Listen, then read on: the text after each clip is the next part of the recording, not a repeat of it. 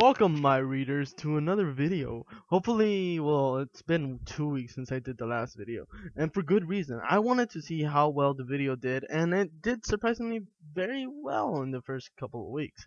Hopefully, you guys like the new layout, and hopefully I'll be able to make more videos like that. That being said, let's get into the story and see what happens in investigations gone wrong. Scoots, where do you get all this? Applebloom asked, surprised that Scootaloo had even thought to bring anything. I kinda stole it from Twilight's library, Scootaloo mumbled. Scootaloo? Sweetybelle huffed. We'll return it. Scootaloo brushed the concerns aside before adding, it's not like she's using any of it anyways. ... Sweetybelle huffed at Scootaloo before the Pegasus shoved a camera on her head. Hey! She complicated before Scootaloo also stuck a flashlight into her mouth. Yes, shove it all into her mouth. You'll wear the camera, Sweetybelle, Scootaloo said, ignoring Sweetie's complaints and shoving the tape recorder into Applebloom's hair bow. And you'll hold the tape recorder. Scootaloo also handed Applebloom a flashlight, a bit smoother than she gave Sweetybelle's to her. Oh, what a dick. But she put the final flashlight back in her bag. I'll hold the third flashlight and try to get the ghosts to show themselves. Just be ready to take pictures when you think you see anything, Sweetybelle. And be ready to turn on the recorder, Applebloom. Both Willies nodded, as their mouths were currently occupied by flashlights. Applebloom had the feeling Scootaloo had done this investigation so that they couldn't complain. Oh no, she managed to grumble out. Let's head inside. Scootaloo looked at the looming building, her smile fading ever so slightly. She hoped neither of her friends would pick up on it. Go ahead, Applebloom.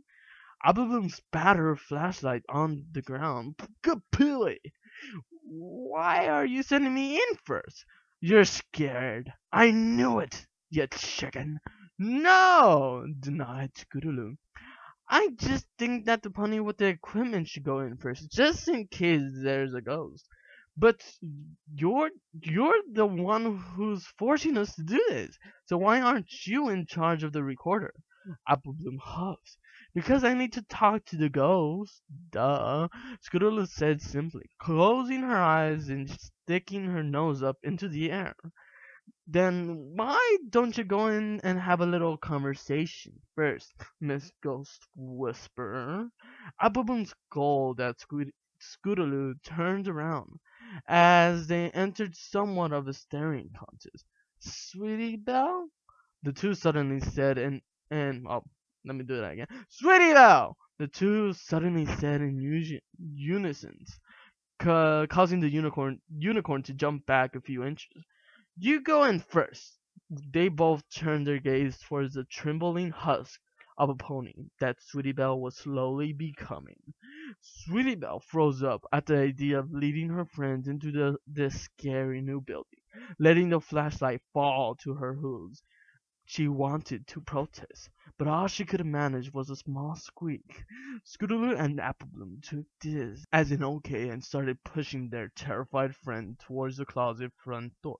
To the closet's front door. Scootaloo grabbed the extra flashlight on the way there. About halfway through the short trip, she snapped out of it and ran immediately behind the other two, shaking from her tail to the tip of her mane. Come on, Sweetybelle, you can do this, Scootaloo said. Sweetybelle could only violently shake her head back and forth. Can you at least follow this in? Scootaloo asked. Finally feeling a little sympathy, Sweetybelle hesitantly nodded in response. Please don't leave me alone. She shuddered as all crept forward. Scootaloo made it to the front door first and tried pushing it open. Wouldn't think about it. Scootaloo grunted. Can I get some help with this door? It's really heavy. The three ponies all leaned up against the rather large amusement door, pushing with all their might. I don't think it's moving, girls. Applebloom finally asked after taking a slight break to get their strength back. We are just going to have to find another way in. Just then, a particular building bolts of lightning streaked across the sky, accomplished a few minutes later with a low rumble. And quick, as their force is blowing up the storm. Scootaloo, having given up the door entry, looked around the front of the building and entered the above, walking around the entry of the structure. It looks like there might be another able to boost me up. Let me do that again. It looks like we might be able to boost one of us into that window over there. Scootaloo called back to the other two, pointing to a barren window frame that was just out of the reach of the other two. They could go remove whatever's in the way and open the door for the others. Great plan, Scoots, Applebloom said before walking over to the window and crouching. I'll boost you up into the window. But Scootaloo started. Chicken? Applebloom smugly smiled as a visible shaken Pegasus. No! Scootaloo protested again, glancing around at Scooty I just don't think I'll be able to reach the window with just you boosting me, Applebloom sighed and rolled her eyes before contacting her other visibly shaking friend. Come on, sweetie. Climb on my back so that we can get this over with. Scooty nodded her head before slowly walking over. She nervously glanced around the building, paranoid that something bad was about to happen and getting the feeling that somebody was watching her. Taking a deep breath, she climbed on top of Applebloom, who stood before asking, "Did you think Scoots can reach in if she climbed on top of you?" "I can actually reach it myself," Sweetie Belle responded, realizing that she wanted to get this over with, even more than the pony she was standing on. "I guess I could go and open the door real quickie like. I'm not sure I want to do this. Oh my god. Well, what are you waiting for?" Scootaloo gave a big smile. Go get the door so we can go ghost hunting." Sweetie Belle gave Scootaloo a smile before turning towards the window. Oh, Cher smiled and wobbling almost immediately. Oh god. She poked out the window to make sure that there wasn't any glass shard that she could accidentally fall onto. Looking into the room, she saw an overturned desk to her left and a wall of battered old filing cabinets to her right. On the ground, papers were scattered everywhere, and what looked to be the remains of a shattered chair were strewn near the door. Words. The moonlight bled into the hallway, where she could barely make out another room that looked like an office. She glanced outside before continuing how many windows over the front door was. After her final count of 3, she took a deep breath. I'm going to run to the door and open it as quickly as I can. Sweetie called back to her friends on the ground. I don't want to be alone in there. She finished with a faint whisper, her voice failing as she realized what she just promised. Gripping the ledge, she gave a small push as a test jump, telling Applebloom that she might need a little more of a boost. Applebloom took the hint and gave a small jump, lifting Sweetie Belle a few more inches, just enough for the filly to vault through the window, landing on the ground with a small thud. Sweetie Belle turned back towards the window to hear her Scootaloo shout, "Heads up!"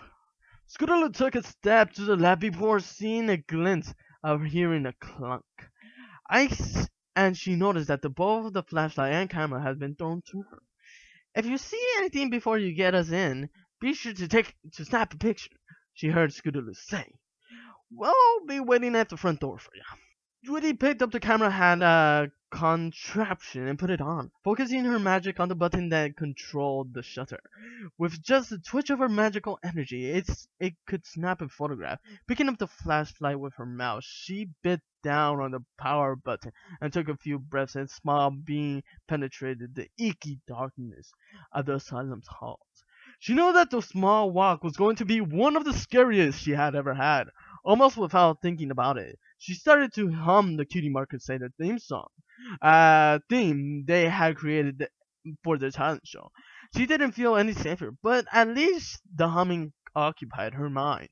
She took a few caution steps towards the doorway and stopped before setting hoof into the hall. Oh, scary, scary, spooky boo. Peeking her head through the doorway, she glanced left to see the double doors, one which hung half off the hinges and exposed the hospital's lobby. The other door seemed perfectly fine except for a small strip of glass that had long since been cracked on both doors.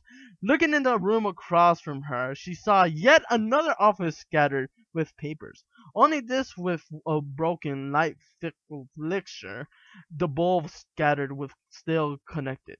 Its eerie swaying was almost unnoticeable. It's just the wind. Yeah, wind. Because wind does that. Sweetie half realized herself, barely able to keep the flashlight steady at this point. To her right, she saw a large hallway ending to the small door and a turn.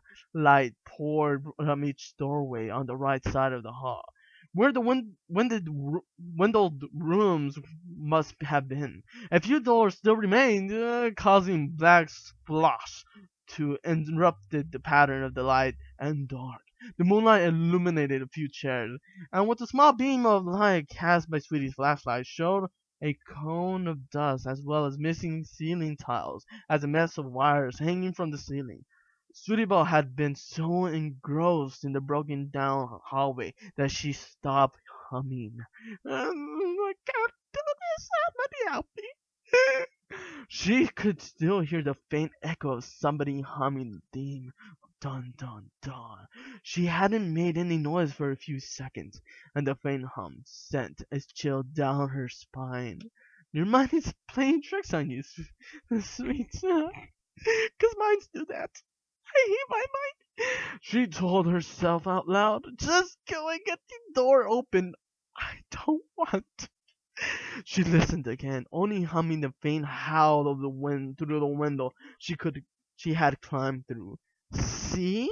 She said again, still not convincing herself. Finally, gathering enough courage, she stepped out of the hall and turned to her left, towards the lobby, glancing behind her. She noticed nothing different with a small silver of confidence. Gave the door a push, and the door slowly swung open, the edge hinge cracking loudly. Sweetie Belle clinged. As soon as the door quitted, she heard a small shriek behind her. Swaying her head around, her nerves got the best of her as she reflexively snapped the fiction.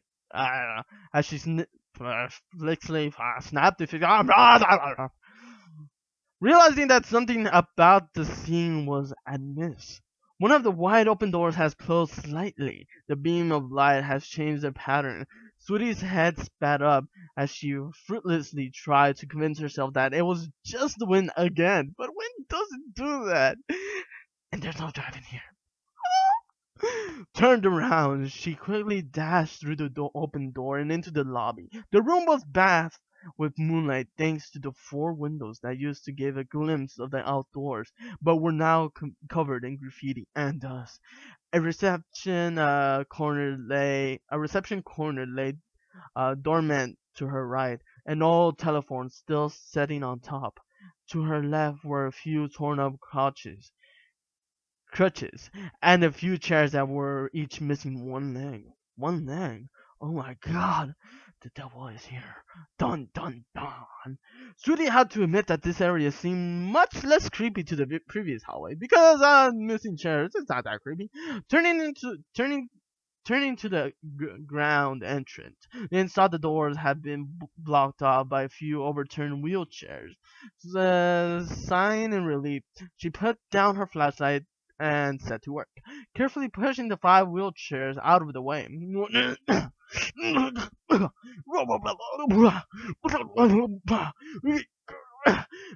One more.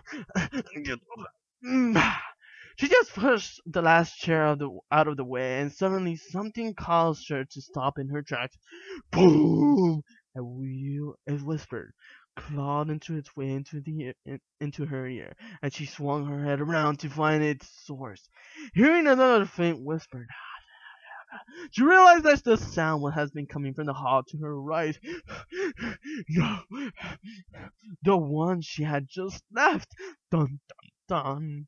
She glanced down the hall to the figure standing slightly in the dark. Sweetie Belle's heart pounded, kaboom, kaboom, kaboom, kaboom, kaboom, as the flashlight beams was practically woven, and she tried her best to hold it steady. She wanted to scream, but she was perfectly petrified on the spot. She didn't know what to do. What do I do? After a few moments of silence, she noticed a familiar purple tail and an orange coat, and her flashlight kept flashing back and forth across the silent figure. Scootaloo! Immediately, her fear turned to anger as she realized that her friend was up to. That's not funny! You almost scared me to death! Just stop! Just stand in there and come help me with the door! Scootaloo stayed in the same position, fading away from Sweetie Belle's and not making a sound.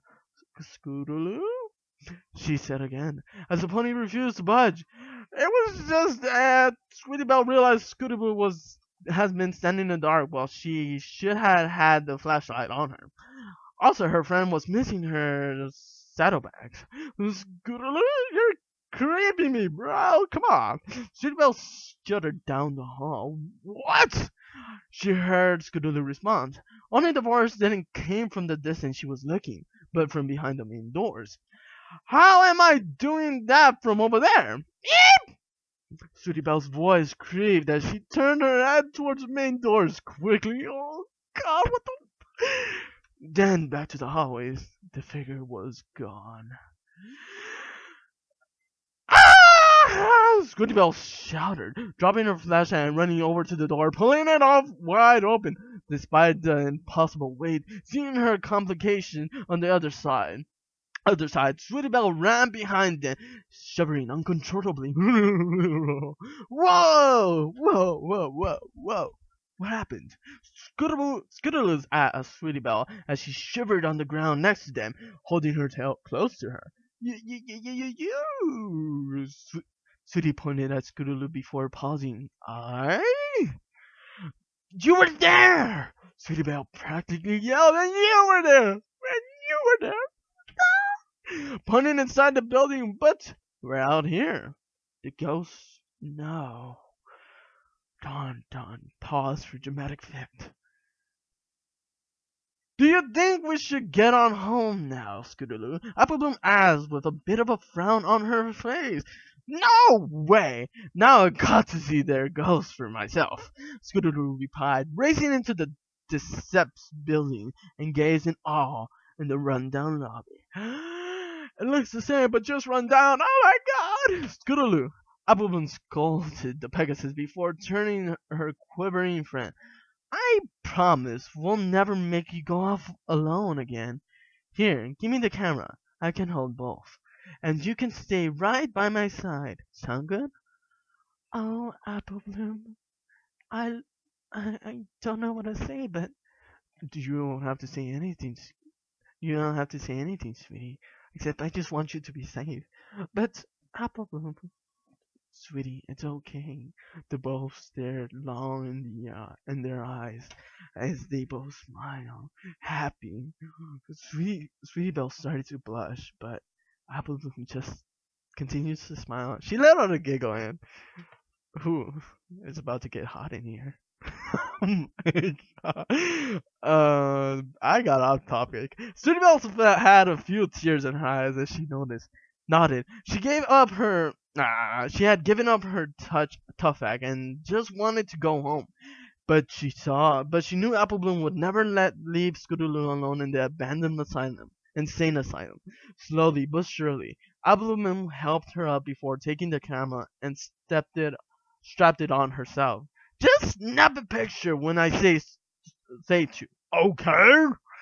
I can't do that while I'm holding a flashlight. Apple Bloom said before stepping inside herself. Come on, let's go amuse Scootaloo so we can get home.